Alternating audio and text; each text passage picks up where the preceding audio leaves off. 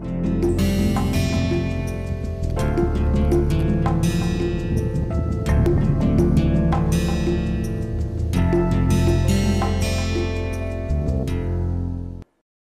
viewers, welcome to MOOC's online course on modern Indian art from the colonial period to the present.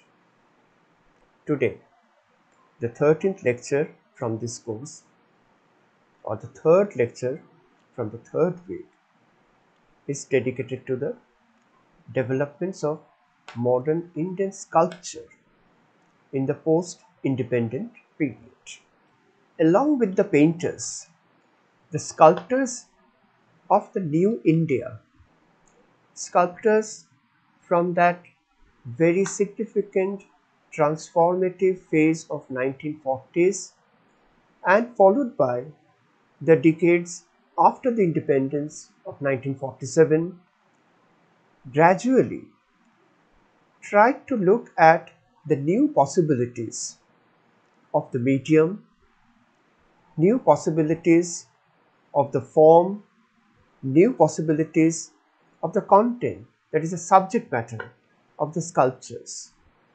And very importantly, now the new India sculptors or sculptors from the 1940s also began to look at their efforts, began to look at their works as independently as possible.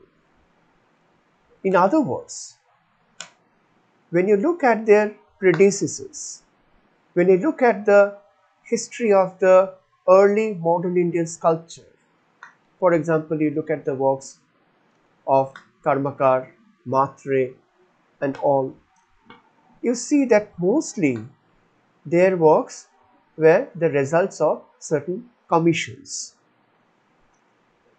Therefore, their subject matters, the style of representation, everything was tied up to some extent to that obligation of a commission, of a commercially conceived work of art.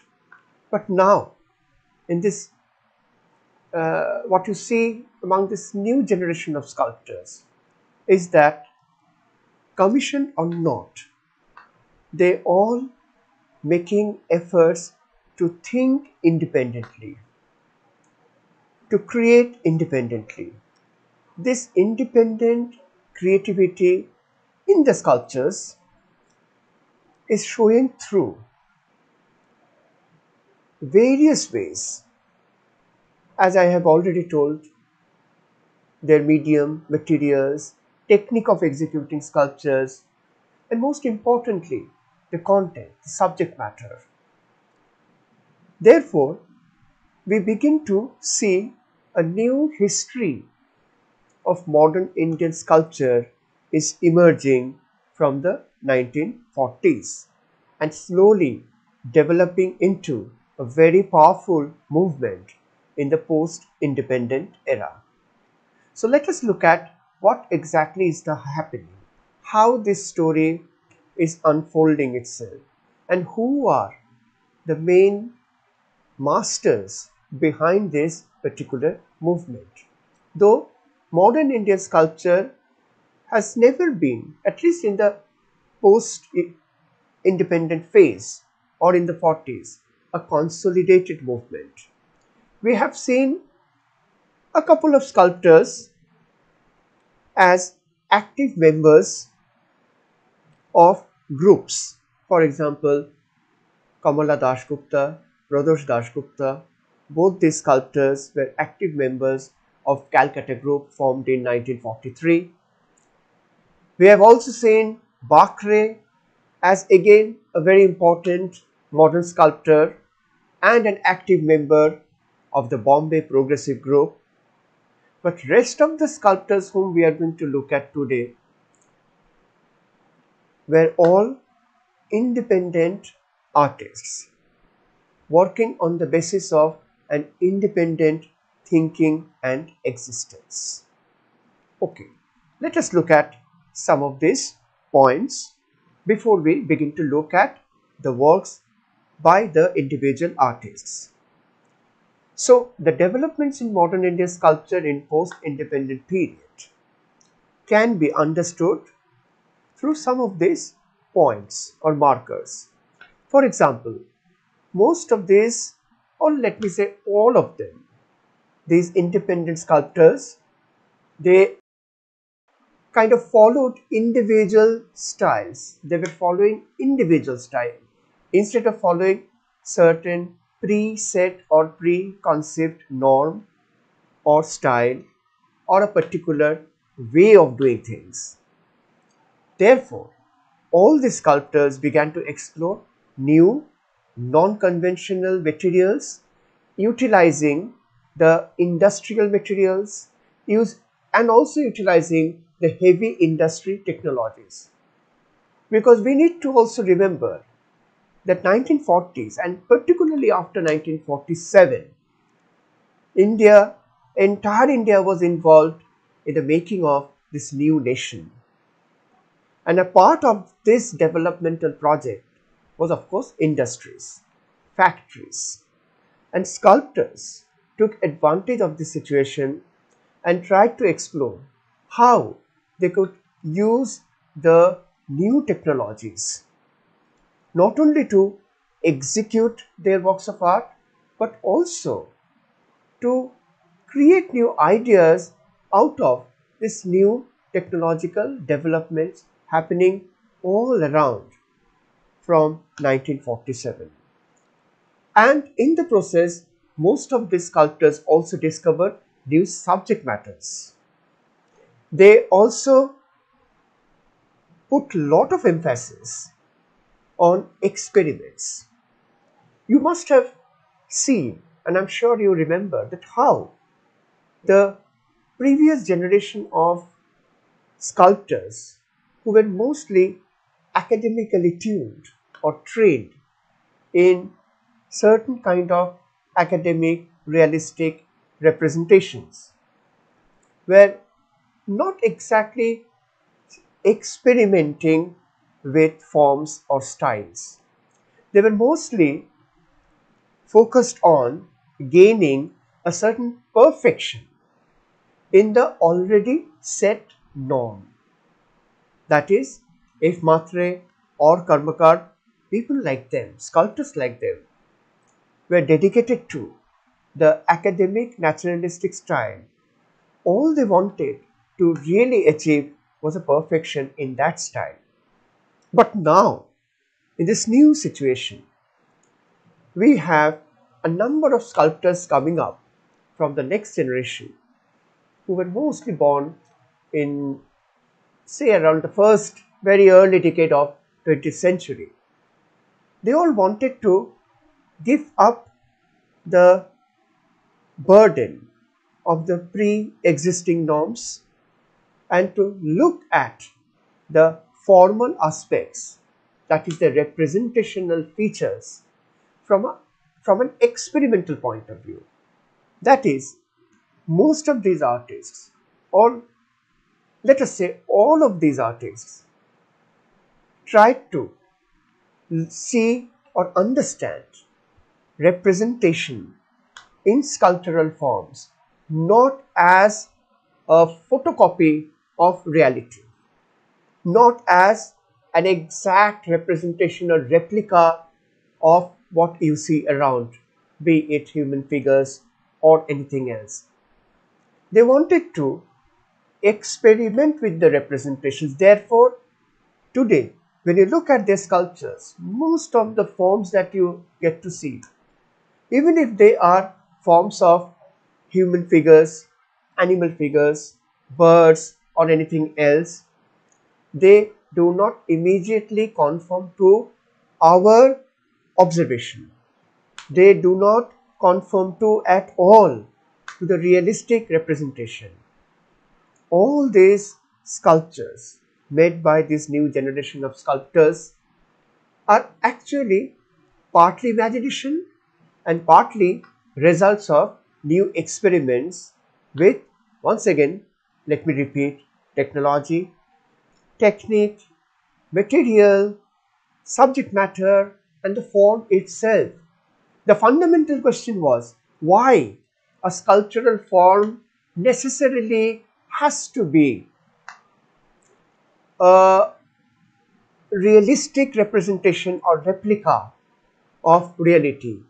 Why can't a sculptural form takes its own shape, even if the shape does not exactly look what it is supposed to mean? No issues. We can always use our imagination and, very importantly, the new sculptural possibilities to achieve new shapes, new forms, new styles, new appearances of reality. So it is not a replica of reality, but a new appearance, a new avatar of reality that these artists were trying to achieve. And very importantly, all of them were focusing on the sculptural possibilities instead of simply surrendering to the norms of realistic representation. What are the new possibilities? How can you think independently? How can you imagine a new form which never existed before? So these are the questions, issues and ideas most of the sculptors were encountering. And very important is, apart from discovering the new subject matters and going for absolutely mind-boggling formal experiments, we see that during this time, this new generation of sculptors were born in 1920s, 30s or even 40s. They are looking at the new possibilities in the outdoor sculpture, because New India is also commissioning this fresh generation of sculptors to make huge outdoor sculptures. That was a part of our program, the program of the newly independent Indian development, that to have public sculptures, public statues made by the new Indian artists, sculptors, in order to give shape to the cultural environment of India, that is the public environment. And instead of again simply going for a very shortcut method of doing something that immediately replicates the reality, these sculptors are making new sculptural statements. They are proposing new sculptural ideas, which in, in a sense was also helping us, the common viewers, the common people, to educate ourselves with the new aesthetics. Now, we have already seen briefly before the works by this very important artist from 1940s, that is Pradosh Dasgupta, who right from the beginning started defying the realistic normal representation of human figures and human bodies, and he started playing with the shapes of the figures, and not only the shapes of the figures, as you can see in this particular work, he is also experimenting with the textures of the surface of the figures. The fact that these figures do not necessarily have to conform to the realistic shape, the idea that sculptural shapes can take its own independent decisions, that how it would look like, is also coupled with how you treat the surface. Please remember that surface in a sculpture is very important. A surface can be smooth, a surface can be highly rough, uneven, a surface can be very glittering, a surface can be very subdued, a surface can have different colors, different tones, a surface can have a very strong tactile value, that is touch sensation. A surface may not have any touch sensation at all. So surface, instead of going for an illusionistic realistic depiction, now takes a new imagination. Surface also emerges as a new experimental area where these sculptors reimagined. They started putting in their own ideas. Once again, so it is surface, it is also the shape, it is also the form, it is also an idea what exactly you're doing here. Obviously, when you look at this image very clearly, you can see there is a suggestion of figures, not one, probably two figures with their legs. Probably two figures in a very intimate kind of relationship. But the physicality, the realistic physical situation of the figures of the bodies is not enhanced. What has been given priority over here is the abstract quality of these human figures. Now, this is again very interesting that from this time we will get to see that how these sculptors, almost all of them, are experimenting with their works in a way that many of their works are slowly reaching an abstraction. And here, when I use the term abstraction, I very simply mean that in most of their sculptures, in spite of the reference to a real subject, real human beings, a real life situations, in spite of that, as sculptures, they don't look so close to the reality, but they gain some very attractive appearances in shapes and forms. And this is exactly what, as viewers, we are supposed to respond to. Because when you look at sculptures like this, you can easily make out that the figures are not having very complex subject matters. Maybe the figure of a lying woman, but slightly kind of fragmented into more than one unit. And then you look at the shapes of the different parts of the body, and soon you realize that what you're looking at is not a real representation of a lying woman, but what you're looking at is how different shapes have been imagined with reference to the idea or image of a lying woman. So ultimately, in this kind of modern sculptures, we are supposed to respond to the shapes, respond to the new kind of units into which a sculpture is broken into. Therefore, right at the outset, in these sculptures, you see that it is clearly suggested that please do not expect a realistic representation. Please enjoy the formal aspects of this sculpture. And sometimes, along with these formal aspects, one can sense something more than that, maybe an emotional or psychological content. For example, when you look at this portrait by Ramkinkar Bej, and this is a portrait of Rabindranath Tagore, and very interesting, the portrait of such a famous man whose face is so well known by entire world, a very renowned person, the philosopher, poet, whatnot. And but here you go for a style in this particular portrait, a style that defies all and every norm of realistic representation. Unless told, we may not even recognize this portrait as the portrait of Rabindranath. But that is not the point here. The point is how Ramkinkar is trying to apply a semi-cubist idiom here, a semi-cubist language here, onto the face of Rabindranath, onto the portrait of Rabindranath.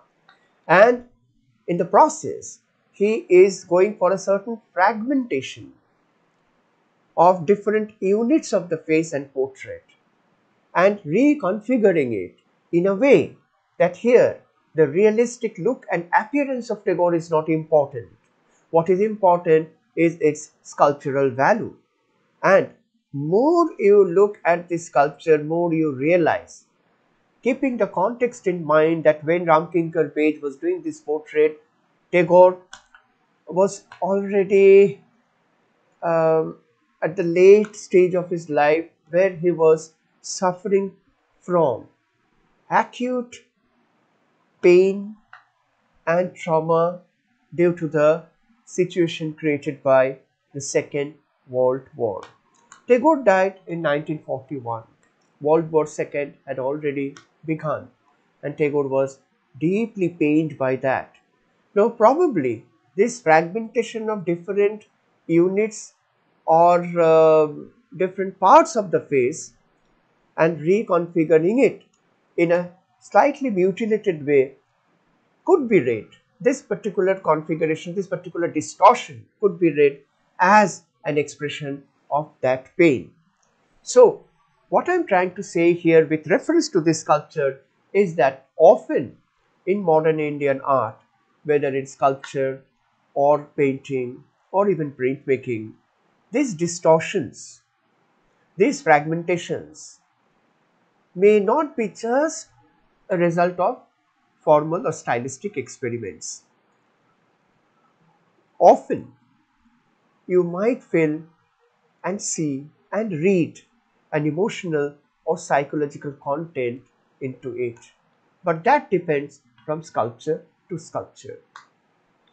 Now, talking about the surface of a sculpture, Ramkinkar from 1930s has already created and established this new surface treatment, far, far away, removed from the typical realistic sculptures where surface was expected to have a rather smooth and conformist kind of look and treatment. But here, the surface, whether the figure depicts a long, tall lady or a working man, anything, you always see that in case of Ramkinkar, the surface does not conform to the real human being or the real figures. It rather responds to the character of the material. So, most of these sculptors from this period, beginning with Ramkinkar Bej, followed by Pradosh Dasgupta, Chintamani Kaur, Shankho Chaudhuri, Dhanraj Bhagat, Adi Davirwala, Amarnath Sehgal, Pilu Puchkanwala, and others, treated surface as not a reflection of the real life but a reflection of the material in which you are creating the sculpture. So, giving a certain preference to the material quality, giving a certain preference to the new way of looking at sculpture. Now, let us look at some examples with reference to which we can actually see how these new ideas are being actually executed in the sculptures. Now, before we go into that, since we are talking about the materials and the techniques, remember that when these sculptors are experimenting with the new materials, techniques and formal vocabulary, they are using certain materials which are completely non-conventional. Conventional mediums and materials in sculpture would generally mean that we are talking about bronze, we are talking about plaster, we are talking about stone carving. But here the artists are using junk metal welding, which is typically an industrial technique. They're using steel, iron, and other materials. They're giving strong emphasis on the geometric shapes and angular forms. Now, this sense of geometry, this idea of geometry overtaking the soft modeling and modulation of the sculptures also comes from this new industrial developments around. And also, one inspiration should be credited to the developments happening in modern Western sculpture. Now we have forms and shapes extending into the space aggressively in case of outdoor monumental sculptures. So there often we find very strong and sharp and aggressive geometric shapes which do not have anything to do with the real life forms, but they do have a very strong relationship with the geometric shapes. Therefore, artists are, as I have already mentioned, are thinking often independently in terms of form. They're considering form as form which may not have a direct correspondence with the reality, but will certainly have a very strong relation with the material, with the medium, and the possibilities of form as form. Therefore, the tendency towards abstraction, that often the sculptures of this time may look abstract, is not unnatural. Therefore, the tendency to move away from the three-dimensional modeling to flattened forms and shapes, and often you find not soft contours but very sharp contours slowly become not exactly the norm, but the new idea of this new phase in modern Indian sculpture. So we begin with Chintamani Kaur. Now sometimes in some of these works by this new generation of sculptors, you do find that they are using some traditional motifs, maybe mythological motifs, but the execution of, in terms of style, in terms of shape, is completely different, nothing to do with traditional sculpture.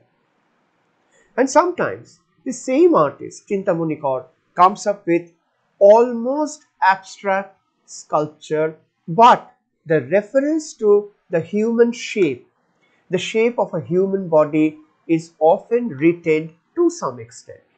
So there is a certain kind of proportionate division between how much reference you would like to retain in the final sculpture and how much abstraction you would allow the sculpture to take shape. So often in these sculptures you find a very well thought out, a very well planned, a well conceived combination between very little minimum realistic references, or let us not say realistic, let us say real references, references to the real world on the one hand, and on the other hand, abstraction, giving lot of priority to the possibilities of shapes and sizes and also proportions and geometrical possibilities of shapes and patterns. Once again by Chintamani Kaur. So irrespective of the subject matter, in sculptures like this, what we are supposed to enjoy, what we are supposed to look at is the shapes and the patterns of the shape, how the shapes are being constantly explored, reinvented and reimagined.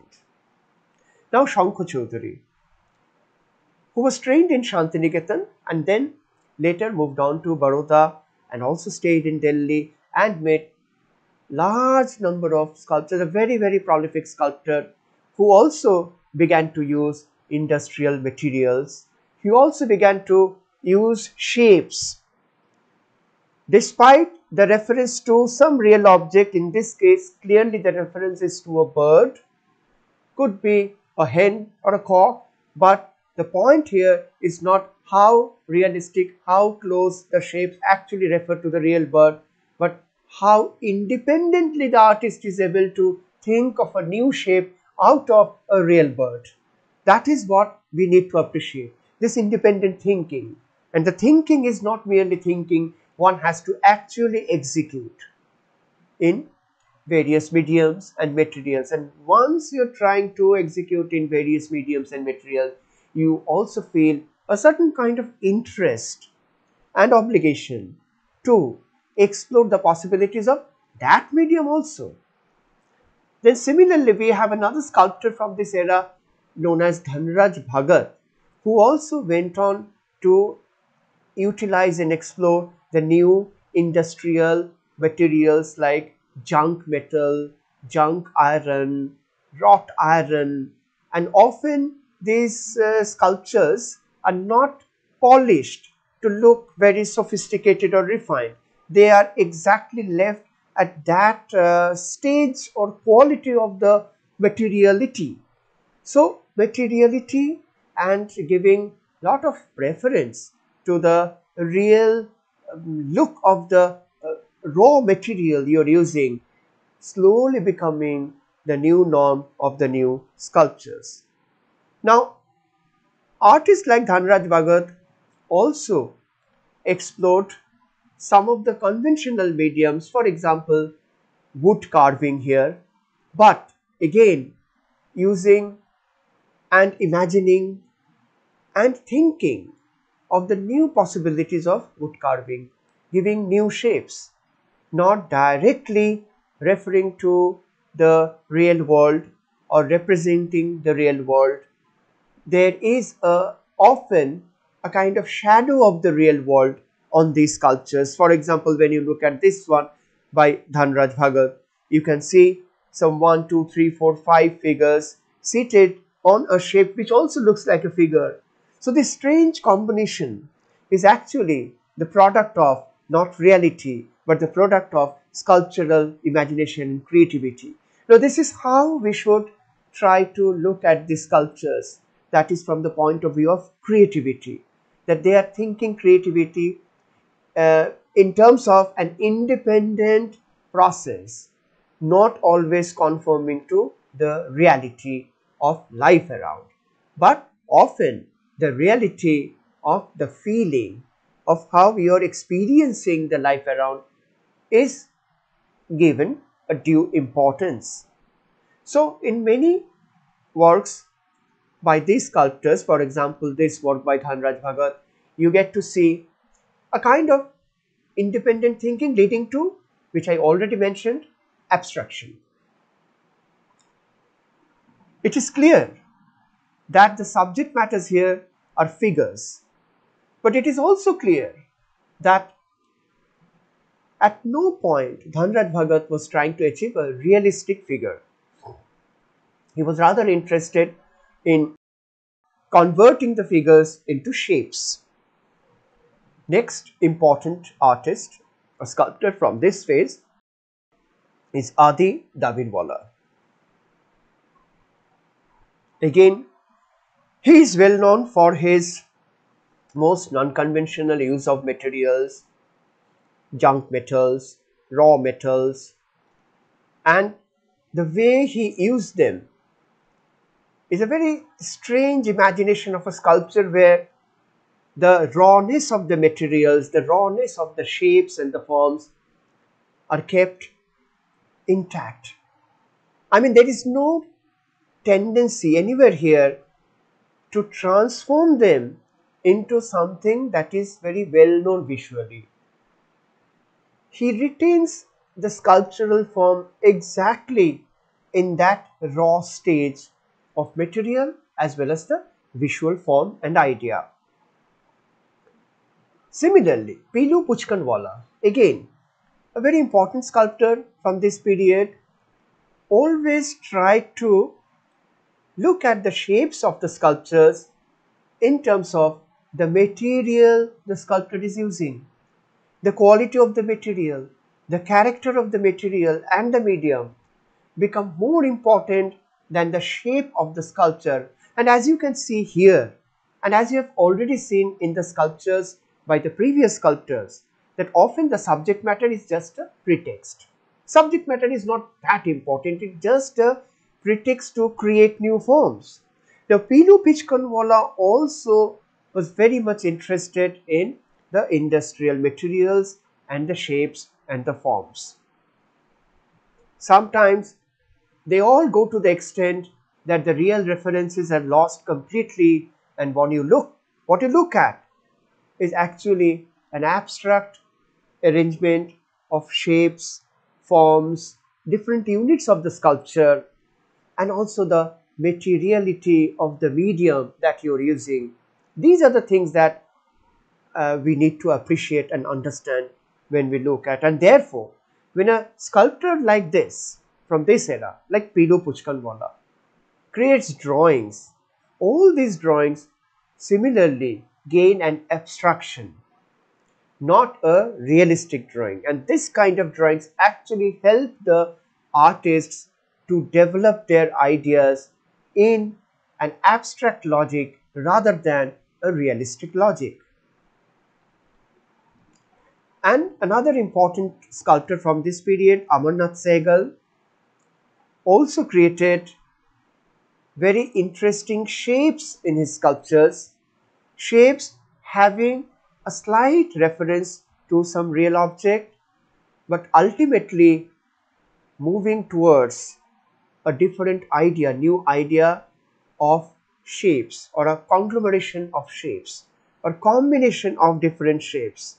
Therefore, in their sculptures, sometimes you do find reference to a real figure, but more than the figure, you begin to appreciate the shape, the elongation, the style of the figures, also the color of the sculptures, the surface, and the texture, that is the tactile quality.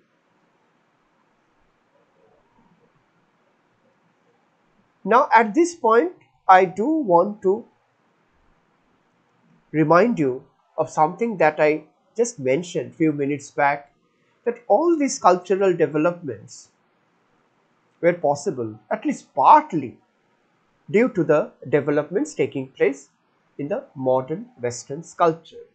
If you look at the sculptures made by the modern Western sculptors, for example, the British sculptor Henry Moore, or the famous sculptor from a slightly later period, Giacometti or Brancusi, you would see that their sculptures must have influenced some of these new Indian sculptors, at least given the impetus and the encouragement to think independently.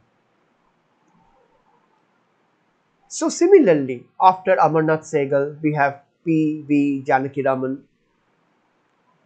In fact, very interesting sculptural developments were taking place during 1940s and later in the southern part of our country, from Tamil Nadu. Mainly, you will see a lot of very interesting sculptors coming up. You can see the works by P.V. Janakiraman. You can see the works of the famous sculptor, famous also because he made some stupendous and colossal, huge scale sculptures in the public space. His name is Kanpur-NPTEL. Look at his sculptures, so big, so huge, so scale. He was achieving scale. Maybe his sculptures do not look real, but it doesn't matter. References to reality is very obvious, but what is more important is the size of his sculptures. And the scale and size certainly put a lot of impact.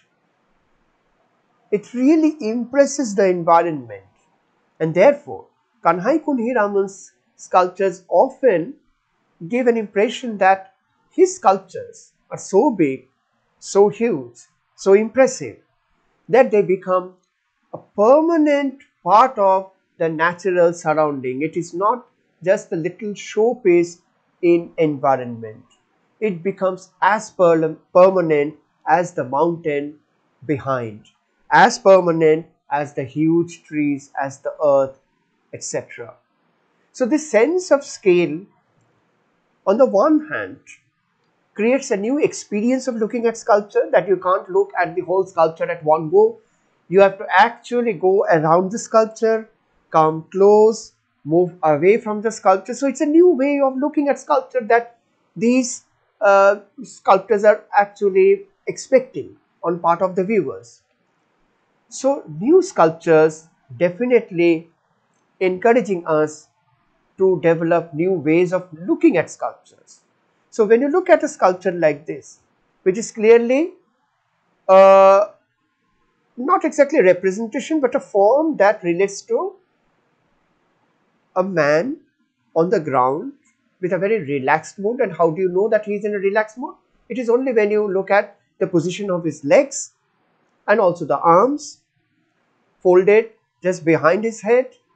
But interestingly, the entire body is divided into just two parts, and the middle portion, which we call torso, is completely removed, and we don't have any problem. So we have already learned to accept these forms. When you look at a sculpture like this, you will never question, where has the torso gone? Where has the middle part of the body gone? You don't ask that. You're completely okay with this new idea of a sculpture. You're also completely okay with the new scale and size of the sculptures, which demands that you go around and look at the sculptures from all angles. And finally, the last sculptor in today's lecture is S. Nandagopal, another very interesting sculptor who dealt with the detailed possibilities of decorative apparitions and small little detailing on the sculpture using metal as a very fluid possibility. Metal as not like the way people use the junk material as a solid shape, but as a fluid material with which, by casting, going through a process of very meticulous casting process, S. Nandagopal could actually achieve detailed decorative details and details of textures, lines in his sculptures, and most of his sculptures are based on certain mythological figures or often new mythological figures. But what is important here is how he transforms the idea into new metallic appearances, new metallic forms. So this is what we see so far as the new developments of modern Indian sculpture is concerned in the post-independent period. We shall see more such developments taking place in the later decades, that is 1950s, 60s and 70s, in our subsequent lectures. Thank you.